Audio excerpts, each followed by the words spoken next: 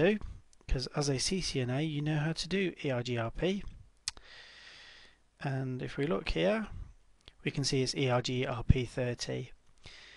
Now, I'll be honest, I actually forgot to put this on. Oops, that was to be in config mode. I don't think they're going to leave the entire configuration off a router on the exam, but it is a possibility. Router EIGRP30. Two networks attached to router A, 192.168.1.0 and network 192.168.2.0. Now we should see some adjacencies form, and we can. It's formed an adjacency with the next door neighbour. While we're on this router, show IP route. Okay, so we can see all the way up to the 10.0.0.8 network. Now remember, it's very important, if we go back to steps troubleshooting, review the topology and the protocols. What's going on with the RGRP and what does it do automatically? It will summarise at major network boundaries. So if we've got the 10 network, I'll just tidy this up a little bit.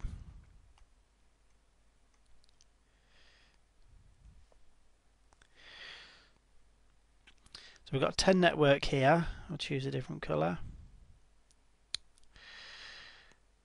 /30, and the 10 network here, which is a /30, but EIGRP summarises at major network boundaries, so it will be seen as a /8. So we've proved ourselves all the way up to here. Because it's showing the 10 network, we're not sure if we're okay over this side.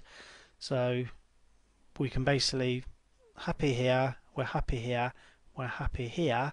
Let's go on to router C and see if we can reach router D.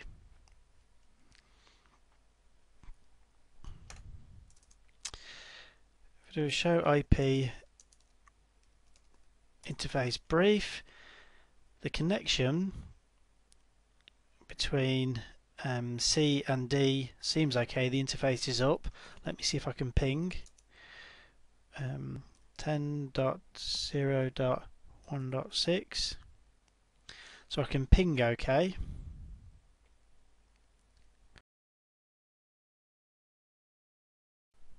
But I can't see if I do a show IP route. Okay. I can't see the network. We're missing the network 172.16.1.0. That's connected to router D, so I'll nearly always go to the source of the problem if I can reach that far across.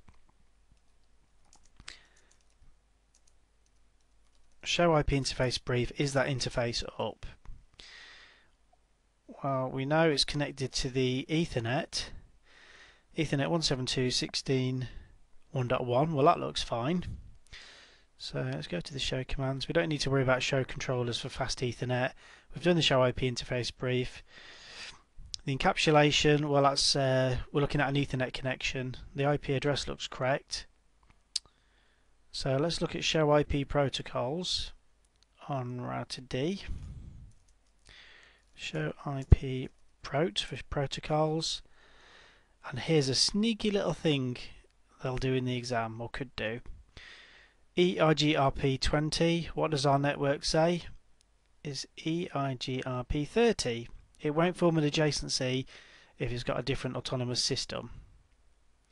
So it's advertising the right protocols because we've got a 10 network and a 172 network.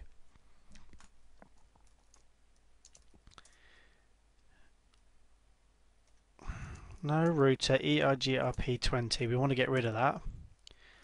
Router EIGRP20, network 10. EIGRP will work out, looking at the interface, what it needs to advertise if we need to turn off auto summary. Network 172.16 there.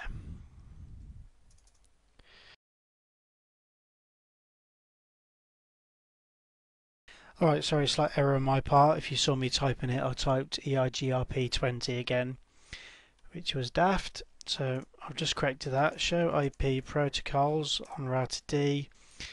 It's ERGRP30. Took me a while to find that because I thought I'd actually typed it out correctly, but it shows even I can make mistakes. So we've got the right networks attached here, and if we do a show IP route here, we can see all the way down the 10 network, our own network, the 192.168.1 network, and the 192.168.2 network. So this is the very end network where our PC is. So I'm happy now. If we go back here, from router D, we can see here, here, here, here, and this network here. So we should be able to go on to this PC here and ping all the way across. I'll just choose another colour, let's get orange. We should be able to ping from here, go all the way across the network, reach this PC, and obviously then the reply come back. The only other thing is if you're on a live network, you may need a default gateway on the switch. And one thing I'd forgot to put on the PC is the default gateway as well. You shouldn't really need to worry about this in the exam, but it's just something that you want to keep in mind. So let me go onto this PC down here, and I'm going to ping 172.16.1.2. Okay, so ping 172.16.1.2, which is going all the way across our network. And there we can see we've got a reply. So I'm happy with that. I just want to cover what we've done here. We reviewed the network, we made sure we were aware that we're using ERGRP. Things you know about ERGRP is it summarises at major network boundaries. If we'd wanted to turn off auto summary to get this network to work, we typed no auto summary on all the routers. We then initiated our troubleshooting. Layer 1 at the physical, layer 2 encapsulations, layer 3 IP address and subnet mask, and layer 4 routing tables. I'm just going over here. If you can do a print screen, these are the main commands that we used. I don't think there's anything else there that we used, but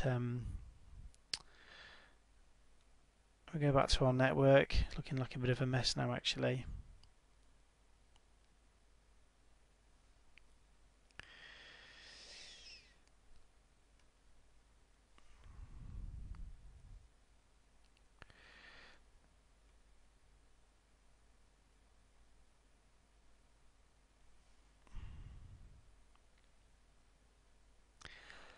Alright, so this is what we've covered at the moment. We've done the troubleshooting for the CCNA exam. I should really troubleshoot my spelling as well, but it's already on there. Troubleshooting outline, so we've talked about a sort of general outline of troubleshooting. How handy it is to use the OSI. Although you may hate learning about the OSI model, it's quite handy to use for troubleshooting at least. And then using the show commands, so we can drill down, so we can do layers 1, 2, 3, 4. And we know which commands to use for each of these layers, and then we can quickly, as we tick off these layers, we'll eventually get to a point where our whole network's working. So I hope that's been useful to you, and I'll see you on the next video.